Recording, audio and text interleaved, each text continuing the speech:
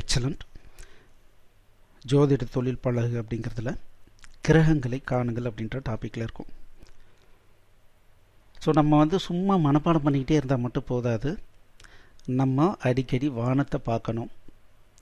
ஒரு ஜோதிடம் கற்றுக்கணும் அப்படின்னா, ஏன்னா ஜோதிடத்துக்கு பேஸ் அப்படிங்கிறது அஸ்ட்ரானமி அண்ட் லைட்.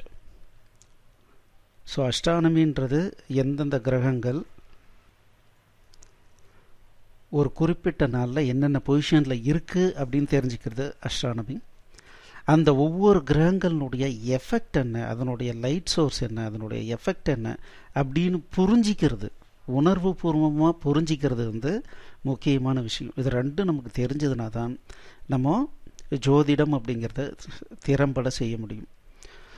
என்ன தான் நம்மளுடைய முன்னோர்கள் நமக்கு நிறைய ஃபார்முலாக்களை க்ரியேட் பண்ணி கொடுத்துருக்காங்க, அதன் அடிப்படையில் நம்ம நிறைய விஷயங்களை சொல்ல முடியும்னு இருந்தாலும் காலத்துக்கு ஏற்ப மாற்றம் என்பது கண்டிப்பாக இருந்துக்கிட்டே இருக்கும்.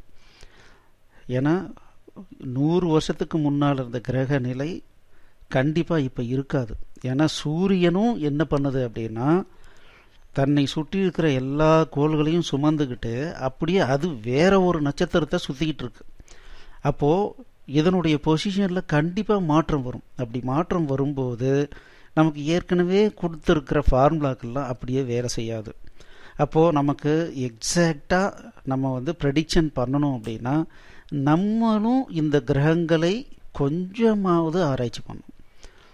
சும்மா ஏற்கனவே இருக்கிற பாட்டுக்களையும் ஃபார்முலாவையும் மனப்பாடம் பண்ணிக்கிட்டு இதுன்னா இது, இதுன்னா இது, இதுன்னா இது அப்படின்னு சொல்லாமல் கொஞ்சம் நம்ம ஆராய்ச்சியை நம்ம உண்மையான கிரகத்தோட சில ஆராய்ச்சிகளை நம்ம பண்ணணும். ஸோ எப்படி ஒரு கிரகத்தை பார்க்கணும், கண் சிமிட்டாமல் எவ்வளோ நேரம்னாலும் பாருங்கள், ஒரு 10 நிமிஷம் பாருங்கள். நீங்கள் அதை பற்றி பெருசாக ஒன்றும் கற்பனை பண்ண தேவையில்லை. நீங்கள் பார்த்தீங்கன்னாவே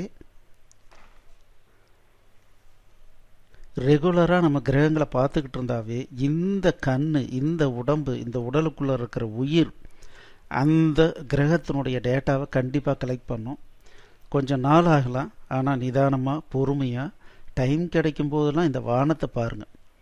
நம்ம மிகப்பெரிய விஷயத்தை சாதிக்கிறோமோ இல்லையோ, அட்லீஸ்ட் இந்த வானத்துக்கு கூட ஒரு நட்புணர்வோடு நம்ம எப்போவுமே இருக்கணும். ஸோ அதுக்கு தான் இன்றைக்கி நம்ம என்ன பண்ண போகிறோம்னா ஒரு டிப்ஸ் கொடுக்க போகிறோம். இது என்ன அப்படின்னா, ஸோ நிறைய வெப்சைட்ஸ் இருக்கும். ஸோ இப்போது இந்த டைமில் பார்த்தீங்கன்னா டைம் அண்ட் டேட் காம் அப்படின்னு சொல்லிட்டு ஒரு வெப்சைட் இருக்குது. இந்த வெப்சைட்டில் பார்த்தீங்க அப்படின்னா timeanddate.com. ஸோ இதில் நிறைய ஃபெசிலிட்டிஸ் இருக்குது. இதில் முக்கியமாக நம்ம பார்க்க வேண்டியது சன் அண்ட் மூன், அதில் நைட் ஸ்கை.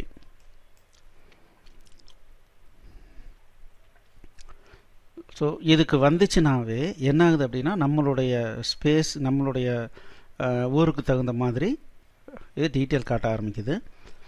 ஸோ இன்றைக்கி பார்த்தீங்க அப்படின்னா 30/3/2020 இப்போது மதியம் 1 மணிக்கு எப்படி இருக்குது. இப்போ பார்த்தீங்கன்னா சன் எப்படி இருக்குது, இங்கே பாருங்கள், சன் இந்த இடத்துல இருக்கு.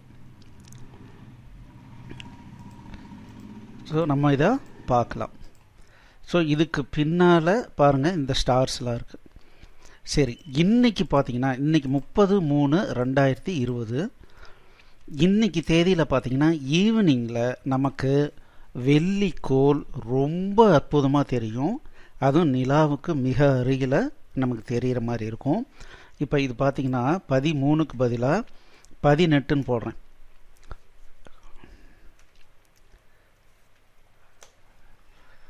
இங்கே பாருங்கள், 6 மணிக்கு சூரியன் இந்த இடத்துல மறையுது இல்லைங்களா.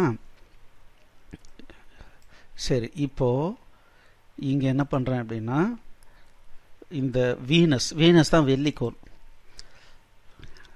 இப்போ பார்த்தீங்கன்னா எங்கே இருக்குது அப்படிங்கிறது நமக்கு தெரியுது. இது ஒரு 7 மணிக்கு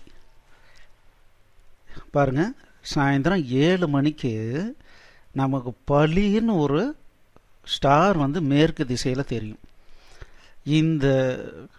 இதுதான் என்ன அப்படின்னா, நம்மளுடைய வெள்ளிக்கோள். இன்றைக்கி ஈவினிங் இதை பார்க்கலாம். நம்ம இதை பார்த்துட்டு நம்ம இங்கே பாருங்கள், நிலா அங்கே இருக்குது, அதுக்கு கீழே 7 மணிக்கு பார்த்திங்கன்னா இங்கே இருக்கும். நிலாவுக்கு அருகில் நமக்கு வெள்ளிக்கோள் இன்றைக்கி நமக்கு கண்டிப்பாக தெரியும். அதுக்கு பக்கத்தில் பாருங்கள், தூரத்தில் டாரஸ் அப்படின்ற ஸ்டார் தெரியுது. இதை நம்ம டெய்லி என்ன பண்ணலான்னா, நீங்கள் பார்க்கலாம், வானத்தில் பார்த்தீங்கன்னா திடீர்னு ஒரு கோள் பளிர்னு தெரியும். அது எந்த கோள் அப்படின்னு தெரியணும்னா நீங்கள் இங்கே ஈஸியாக பார்க்கலாம். அது கூட கீழே பார்த்தீங்கன்னா எந்தெந்த கிரகங்கள் என்ன டைமில் ரைஸ் ஆகி நம்ம கண்ணுக்கு தெரியுமா தெரியாதா அப்படிங்கிறது இங்கே இருக்கும். இங்கே பார்த்தீங்கன்னா வியூ ஆஃப்டர் சன்செட், அதாவது வீனஸ் ரைஸ் அண்ட் செட் இன் சேலம். இந்த இது பார்த்தீங்கன்னா வியூ ஆஃப்டர் சன்செட், அதாவது சூரியன் மறைஞ்ச வாட்டி நமக்கு கண்டிப்பாக தெரியும் அப்படின்னு சொல்கிறாங்க. இது பார்த்தீங்கன்னா எத்தனை மணிக்கு நமக்கு மறையுது?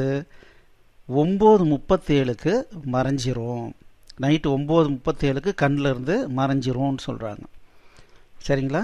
இதே பார்த்தீங்கன்னா மெர்க்குரி ரைஸ் ஆகுது, வியூ ஜஸ்ட் பிஃபோர் சன்ரைஸ். இங்கே பார்த்தீங்கன்னா 4:30 மணிக்கு அப்பேரோ போட்டிருக்கான். அப்படின்னு அர்த்தம் 4:30 மணிக்கு கிழக்கு திசையில் உதிக்கும் அப்படின்னு சொல்கிறான். எதுலாம் மறையுதோ அது மேற்கு திசையில் மறையும். அப்போது 9:37க்கு மேற்கு திசையில் மறையுது அப்படின்னு சொல்கிறாங்க.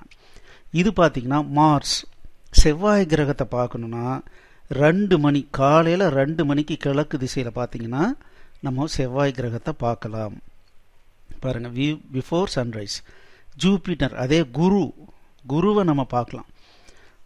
1:43 மணிக்கு நமக்கு என்ன ஆகுது? கிழக்கு திசையில் உதிக்குது, ஜூபிட்டரை பார்க்க முடியும் அப்படின்றாங்க. அதே மாதிரி பார்த்தீங்கன்னா 2:08க்கு பார்க்க முடியும் அப்படின்னு சொல்கிறாங்க. ஸோ இதை பேஸ் பண்ணி நம்ம இந்த டைமில் நம்ம பார்த்தோம் அப்படின்னம்னா எந்தெந்த கிரகங்களை நம்ம வெறும் கண்ணால் பார்க்க முடியுமோ அந்த கிரகங்களை கண்டிப்பாக நம்மளால் பார்க்க முடியும். ஸோ இந்த மாதிரி நம்ம கொஞ்சம் இந்த டைம் எடுத்து நம்ம இந்த கிராஃபு ப்ளஸ் இப்போ நீங்கள் எந்த கிரகம் வேணாலும் எடுத்துக்கலாம். இப்போ ஜூபிட்டர் எடுத்துக்கலாம். இப்போது ஜூபிட்டர் எங்கே இருக்குது? இப்போது ஜஸ்ட் ஜூபிட்டர் பிலோ ஹாரிஜன், நம்ம மேற்கு திசையில் பிலோ ஹாரிஜனில் இருக்குது, நமக்கு இப்போ தெரியாது அப்படின்னு சொல்கிறாங்க. சரிங்களா? ஸோ அதே டைம் இங்கே கீழே மாற்றணும் அப்படின்னோம்னா கண்டிப்பாக நமக்கு என்ன பொசிஷன்றது நமக்கு தெரியும்.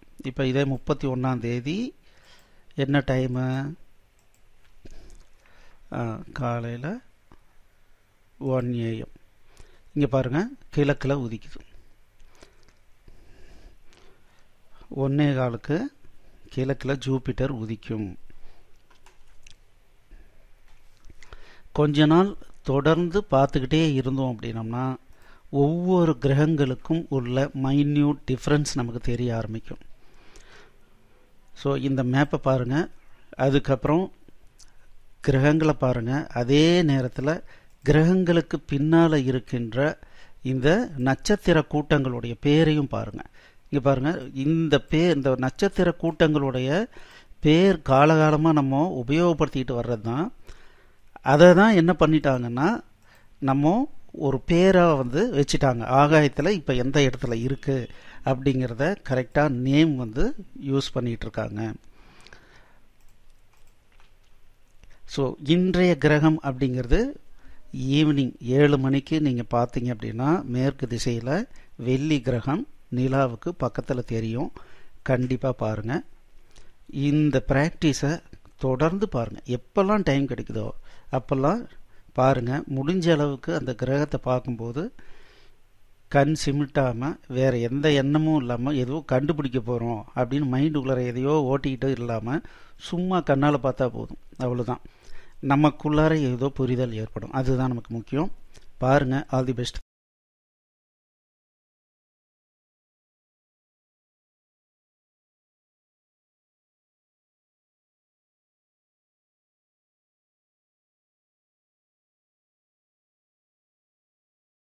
இந்த வீடியோ உங்களுக்கு பிடிச்சிருந்ததுன்னா எங்களுடைய யூடியூப் சேனலுக்கு முதல்ல சப்ஸ்கிரைப் பண்ணிக்கோங்க. இந்த வீடியோவை லைக் பண்ணுங்கள், ஷேர் பண்ணுங்கள். மேலும் இந்த யூடியூப் சேனலில் பார்த்தீங்க அப்படின்னா நிறைய கோர்சஸ் போட்டிருக்கோம். நீங்கள் என்ன பண்ணலாம் அப்படின்னா எங்களுடைய வெப்சைட் அட்ரஸ்க்கு வந்தீங்க அப்படின்னா அதில் ஃப்ரீ கோர்சஸ் அப்படின்னு சொல்லிட்டு எல்லா யூடியூப் கோர்சஸையும் லிஸ்ட் பண்ணியிருக்கோம். உங்களுக்கு பிடிச்ச கோர்ஸை நீங்கள் வந்து ஸ்டார்ட் பண்ணி ப்ளே பண்ணலாம். நன்றி.